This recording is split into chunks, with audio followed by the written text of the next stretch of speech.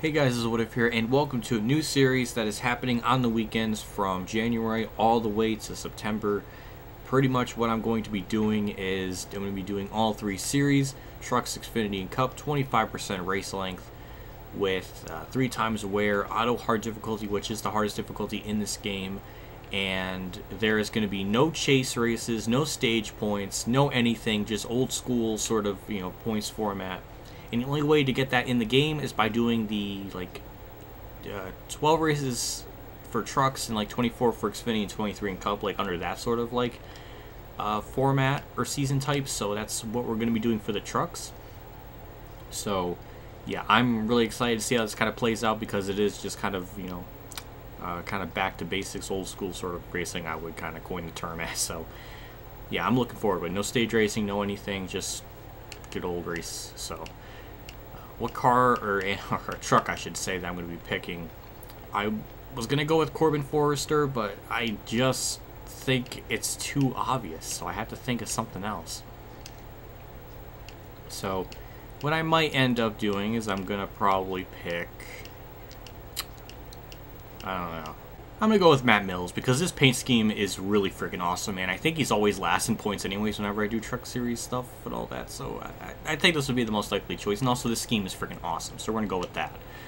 So, here we go. I'm just going to set all this up. I think I've already done this already at some point. So, auto hard difficulty, 25% race length, 3 times fuel, all yellow, single race stages, quick qualifying, race full damage, stability help off, setups on no, and transmission manual, though I am going to be using pretty much a custom setup, so at all these tracks, which is mainly just lowering the wedge and maybe messing with 4th gear for Daytona and Talladega per se, but that's really about the big changes. So we're going to set all those sort of things. We're going to go to schedule, show you what the thing is like. It's pretty much almost all of the normal truck races that you do in a season, but it's only you only go to it once. I think there's probably some missing, obviously. Yeah, that's what we kind of have. And also, considering it's 23 races in the normal Truck Series season, and this is I don't even know, what, 12, so it's almost about half the schedule. So, yeah, there you go. So, anyways, without further ado, I'm just going to throw myself right into the race. I'm going to show you the custom setup I'm going to be using, just to show you the only modifications I'll make to it, just so you know what I'm going into this race with, and we'll get into everything else. I'm not going to do qualifying, because there's no point in this game for restrictor plates. Before I get into the race, this is the setup I'm going to be using.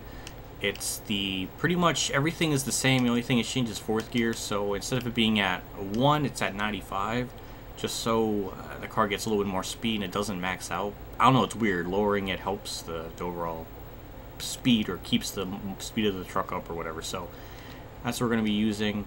So let's just head straight into this race. I think it's 25 laps. I'm not too sure.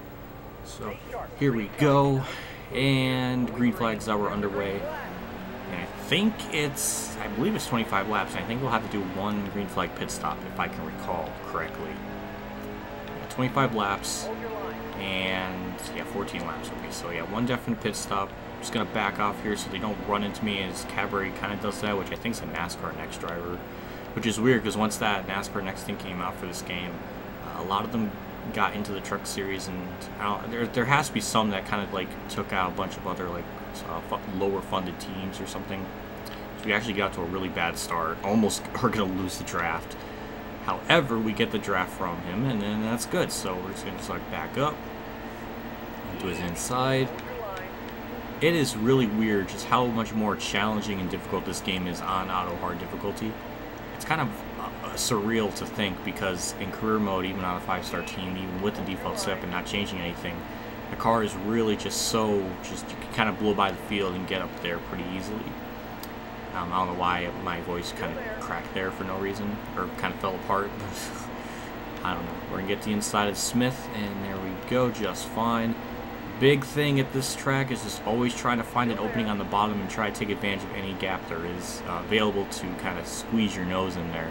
So that's kind of the plan I'm doing. It's nothing really too crazy. It's kind of yeah, kind of. I mean, we could kind of use the side draft a little bit. Get side by side with TJ Bell. This is a long race. We got a lot of time to kind of just chill and just go through the field bit by bit. I'm on the obviously the nose cam, just so I can see and make better judgments and everything. So this seems to be the best angle to use for these sort of tracks when you're in a big pack like this. Is I don't know what that was. The truck was just wiggling beside me. So I'm not sure how this championship is going to play out, because when I did a live stream, I think I live streamed like the last 2 races of this sort of championship mode just for fun, and it was like kind of easy at the last 2 races.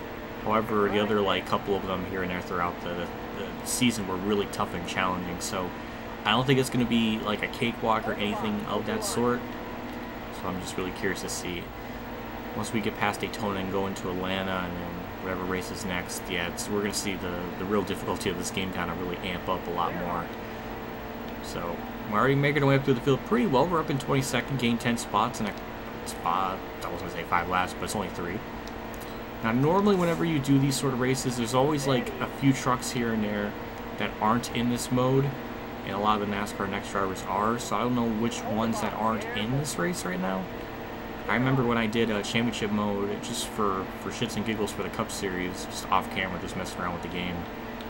I remember doing a Cup Series season, and they actually excluded Dale Jr. from it, which is interesting. So I guess it's just sort of random of like what car or vehicle kind of just gets, you know, out of the championship mode if there's more than, you know, 40 cars or 30, you know, 32 in this case for trucks. So it's interesting. So I'm not quite sure if there's anyone like big names, smaller names that are kind of just left out for all the NASCAR Next drivers, which is weird. Because like even before this game was patched and they added that in, the field was filled enough to have all the, you know, normal, you know, truck series drivers and everything now, so you didn't need NASCAR Next ones to kind of fill that gap up. So I'm not really sure about why they did that or why it's like that to such an extreme. It feels like it's like 8 or 9 of them are in here. So yeah, we're definitely moving our way up through the field. We're doing really well. Jennifer Jo Cobb's like in 10th. Like, okay. So, and the weird thing is with the truck series, since we're in a big pack here, I don't really need to chop any of this out and everything. Yeah, the one thing that I've been noticing when I was practicing for the trucks at Daytona is that their AI pit strategy is actually pretty good. They pit when they normally should, which is always right around like 2 or so laps in their fuel tank. While in the Cup Series, they pit like 5 laps before they run out, which is weird. So the trucks, at least as far as that's concerned, have better restrictor plate pit strategy for the AI, which is weird. I don't know, it's just something I noticed. So when we get to the, I guess potentially the Xfinity and Cup, I don't know if it's going to be like that in Xfinity. I really don't remember. I think it's just for Cup strictly. But I might obviously lower that so it's like 2 times wear or something, or 1 times or something. I don't know what I'm gonna do for that, but yeah, we're doing really well right now. We're making our way through the field. Again, it's not like it's taking us some time a bit here and there. The big worry I have is like trying to get the lead and trying to maintain it, because obviously we have a really good truck. I just don't know if we have like the sort of vehicle to kind of just, you know, get the lead and kind of pull away, as we really can't go anywhere right now. Try and get the inside of Cobb, get the draft from Cindric a bit, but it's not going to be enough. Briscoe goes down low, so we'll get the help from him, and then Jennifer just goes back in line, so good for her. And she leaves me an opening, so I'm just going to take advantage of it. I almost nipped the curb or apron. The apron. So now we get by Jennifer, and I want to go to the outside, but there's no room anywhere, so I'm just going to bump Briscoe, give him a shot, and he's not doing anything with that. He's just kind of standing there, so oh god, it's annoying. So let's try to get back down again. I can't really get by him. We're just kind of stuck now. Come on, just give me an opening. Just give me an opening, Briscoe, you son of a bitch. Alright, let's try this again, see if we can get another opening. Let's just keep giving him a shot. And, oh, there we go. We got an opening, but nobody's going with me, so I can't take that momentum. Oh, come on. Oh, please. It's just, okay. Or is this how it's going to be? Just wow. Regan Smith is the leader. Wow. Okay. Briscoe, do something. You know what? Just move. Can I get help? Like, okay, we're going to get side drafts, so I guess that's going to help a little bit. So finally, we'll crack inside the top 5. Is I don't know who's going to take the lead now. Who is that? Is that like Tyler Young? Oh my god, this race. I always have like really unusual names up at the front of these at Daytona. And this is one of them. 17 to go. Got 7 more laps on the field, so we'll probably be pitting within the next 5 laps at least. Well, I was going to get by Edfinger, but he kind of cut me off. No big deal. We're running really well at this point. I'm just really, like, I'm just kind of worried for future tracks in this. So I really want to do well again at these tracks that I know I can do well at, just in case, to kind of get a little buffer zone in points. And that is Austin Hill. Okay, never mind, I was wrong. I think they're teammates, Tyler Young and Austin Hill. So I think I was right, but it was just a different teammate. Or so it was the right team, but a wrong driver. So trying to get to Austin. Well, I don't know why I hit the curb there, but apron. God, curbs on a road course. So got the draft from Austin Hill, trying to do something with it. I think obviously, as you could tell just from these last 10 laps, this game is, like, this mode is so much harder, and it's kind of a shame that the career mode doesn't have the auto hard difficulty, or I guess just a harder thing in general for it, because I think the game, if it was under that specific setting for career mode, I feel like it would be really challenging, and it would be a lot more fun to do if you're going to be doing a 5-star team, or even 4-star, 3-star. So I don't know. I just think that it could be a lot harder, which is such a shame. Because I mean, this game's so much better than NASCAR Evolution. As I'm talking about that, we're gonna get the lead, and yeah, we clear Austin Hill. Holy shit! Took us 10 laps. We finally get up to the front, and as long as they're like double file like this, we can pretty much block them and really not have to worry about losing the lead or anything. It's only when they get 3 wides where it becomes an issue. We're starting to get low on fuel. I mean, really nothing's happened. It's just I've been just kind of still leading, blocking the lanes. Nothing really too crazy. They might be heading down pit road this lap, if I'm correct. Yeah, I see some in the background starting to pit, so we'll probably head down pit road this time or this lap, I should say. So the plan basically just take no tires and just enough fuel to make it to the end, which is probably gonna take like 1.5 cans of fuel, and we'll probably go from there. So yeah, that's our plan. Maybe actually a full tank will probably work. So yeah, that's about the extent of my plan. Alright, here we go. I'm heading down pit road. I'm scared because they're just so wacky getting down pit road, so I might lose some spots here. And there we go. Perfect. So 2 tires, not repair damage, fuel. Alright, let's see it. I mean, you really can't worry about our pit crew will do, so we'll just hope we get out of pit road fine. Alright, and it's 11.6, and we're just gonna chill. Okay, what is this, F1? We're just gonna let people go by when we're on pit road, just out of courtesy. Oh my god, I lost so much spots because of that. That's such bullshit. Oh god, I mean, we might have lost some spots anyways because we took 2 cans, but that just sitting there on pit road for like what felt like 3 seconds, that hurts so much. Now we gotta find some kind of drafting partner or something just to have a shot at I guess a good finish or whatever we're gonna get. I don't know. I'm assuming top 5, but that's frustrating. Okay, Christopher Bell, I'm gonna let you go by, but I swear to God, if you pull away from me, ooh, I'm gonna be mad, because I need the draft. Okay, Bell, what are you? Pff, you bum. Are you? God damn it! I hate this game sometimes. Corbin Forrester's in the top 10. All right, well, I mean, we're gonna be in the top 10, but still, we lost a lot of spots. Am I gonna? I guess I'm gonna have to help Jennifer Joe Cobb to get back up there. I just need a drafting help, and then we can just kind of get up to the front because they're all just spread it out. Like, it shouldn't be too complicated once we get some help. Caution is out. Okay, well that makes a lot of things easier. Austin Cindric is leading with Clay Greenfield second. All right, well that makes things easier. I don't know what the caution could have been for, but at least we're gonna be on the inside lane with like what 6 to go. So, yeah, I mean, I was just starting to catch Jennifer Joe Cobb, so yeah, it was something was gonna happen. And John Hunter Nemechek and also Wayne Self had something happen to them. I don't know what, but all right. Well, let's just get this restart going here. I think it's gonna be like what 6 to go for 5. I don't know, but this is a perfect start. We got Corbin Forrester in the top 10. We got Clay Greenfield second. I mean, Jennifer Joe Cobb there too. All right, let's go back to hood cam. Okay, so it is about what, 6 to go. 5, okay. Well, yeah, what am I talking about? So, go get out to a really good start, get to the inside of TJ Bell. Again, with doing manual gears and just everything, just get such a good jump on the start. And we do exactly that. Went from, what, 7th to almost 2nd? And Austin Cindric's leading, which I don't want that to happen. I don't want him to win any race, so I'm going to try everything in my power to get by him. As TJ Bell has some damage on the front bumper of his car, or truck, so that's interesting. I want to go up and drive with Cindric, but if I leave the bottom open, somebody could try to sneak onto the inside, so that's why I'm deciding not to try to do that too much right now. At least that's my reason. So Cindric's pulling away, but this is Daytona. We'll reel him back in and try to get, slingshot around him. Definitely got plenty of time to kind of make this move.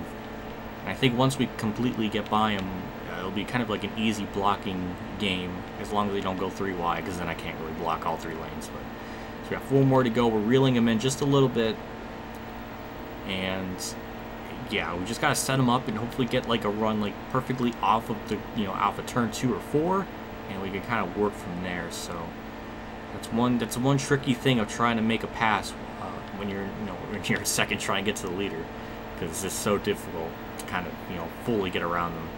As what we have, Justin Haley in 3rd, huh? And Chase Cabaret, huh? That's a funky. Would have never thought. Brandon Brown as well. Oh boy, this field order is weird. So caught up to Cindric and try to, we're getting a run on him a little bit. I just don't know when we'll make a move. We get to his inside at any point and kind of try to side draft with him. We'll get a shot. We're kind of getting a run on him now. We duck down low, and that was perfect. We can try to do some side draft, try to get side by side with them, push him with the track just a little bit, and get back down. And do we have him fully clear? Yes, we do. Perfect. And that was kind of textbook. Not what I was saying about getting a run off turn 2 or 4. We kind of had in the trial, but we got the lead. That's all that matters. Here we go. White flags out for ourselves one more time around. It's just still blocking the lanes. Any sort of momentum that's going, we kind of just cut them off, and it's been working really, really well. They haven't been able to go 3 wide behind me, which I'm kind of scared that might happen. But I'm just kind of mirror driving, obviously, right now. So you block to the outside. We're just gonna kind of stay in the middle. This is almost like a NASCAR Thunder 2004 technique, where if you just stay kind of like in the middle of those 2 lanes behind you, they can't really go anywhere. Oh God, no. Oh, okay. I thought Cindric had to run the outside for a second. I was gonna be really mad. And he kind of is. We block him up high, get back down low. Okay, I was a little close. Off turn 4, block him again. And, oh, Haley, hello. Alright, here we go. We're going to win this race. I almost didn't even pay attention because I was just blocking every lane. Goodness. Well, that was a little bit tricky. They tried. I mean, it was actually kind of tricky. Here's the race results. We got the win. Haley 2nd, Brandon Brown 4th. I think I saw Clay Greenfield in the top 10. Corbin Forrester started like 8th or something on the last restart, dropped back. Hunter Nemechek had a bad race, as well as Christopher Bell, I believe. So Chase, yeah, okay. So yeah, let me see. Yeah, Bell got 21st. Yeah, Crafton 25th. Yeah, a lot of good trucks way in the back. So that'll kind of help us out in the points. So yeah, I mean, obviously we get the lead because we won. We get those, I guess, 5 extra points. If we get the win, or yeah, something like that. So there you go. There's the standings, and yeah, I mean, victory lane, I guess. I mean, I don't. I mean, I've seen this so much in career mode, but I thought I should show at least here once. So yeah, God, this truck is so nice, and I don't know if that is. I guess that's Matt Mills. I guess that's him. Close enough. From Daytona, we go to Atlanta. I'm kind of looking forward to that. Atlanta is pretty fun in the trucks, and it's going to be interesting to see how that kind of plays out. So I'm looking forward to it. I hope you guys enjoyed this video. I hope you thought it was, fun. I don't know. Big shout out to my Tier 3 Patreon supporters, Darren Reynolds, Scott Browning, Roland Hofer, Weather Bros, KamikazeGames, Chef Gorin, and Ronnie Lazzarine for your donation. Again, I can't thank you enough for your contribution and support to the channel. It does mean a lot to me, and all of you guys are seriously awesome for it. See you all next race at Atlanta for race 2 of 12 in this championship mode in the truck series. I'll see you all there, and as always, have a good day, everyone.